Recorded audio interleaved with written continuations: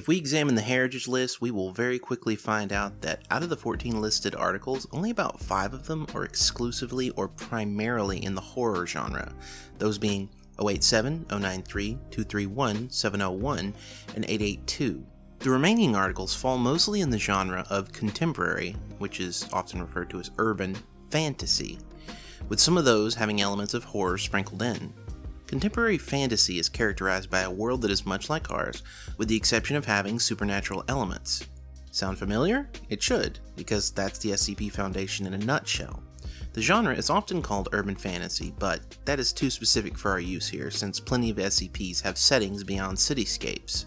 Despite this, most people, if pressed on the issue, would call the SCP Foundation a horror website. This perception colors our writing in a way that can really harm our ability to tell a coherent story.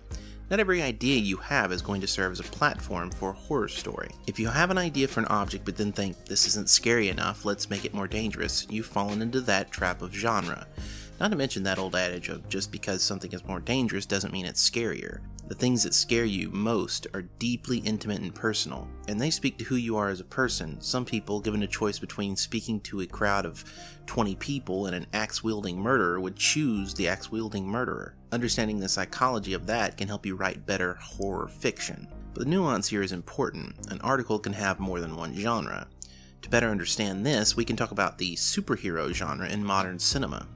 More than half of the best superhero movies of the last 4 years have a primary genre that was different than superhero. Let's take a short glance at a less than comprehensive list to make my point. Ant-Man is a heist movie, Winter Soldier is a spy thriller, Guardians of the Galaxy is a space opera, Spider-Man Homecoming is a coming-of-age film, Thor Ragnarok is an 80s buddy cop movie. Yes, really. Deadpool is a comedy, Logan is a western. I could keep going, but I'm not going to.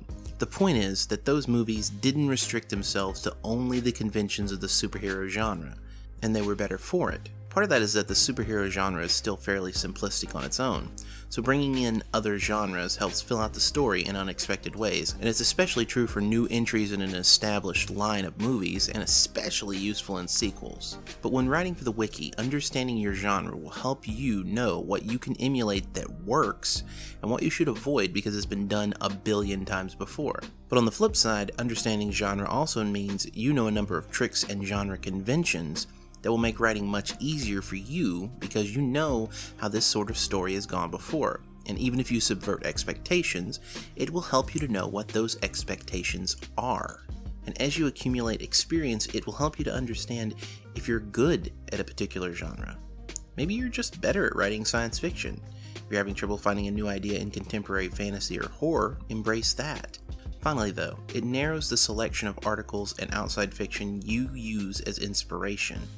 If you're a fan of Star Trek, you can use that knowledge and love to craft a completely new science fiction story set in the SCP universe, while referencing some of the tropes and convention used in that series. Or maybe you love Stephen King's works, and your better understanding of horror can help you understand and craft a truly unsettling story. The important part is to understand early on what your genre is, and once you do, you'll find it much easier to finish your work. That's all. If you liked it, please hit the subscribe button and follow me on the tweeters. Thanks for watching.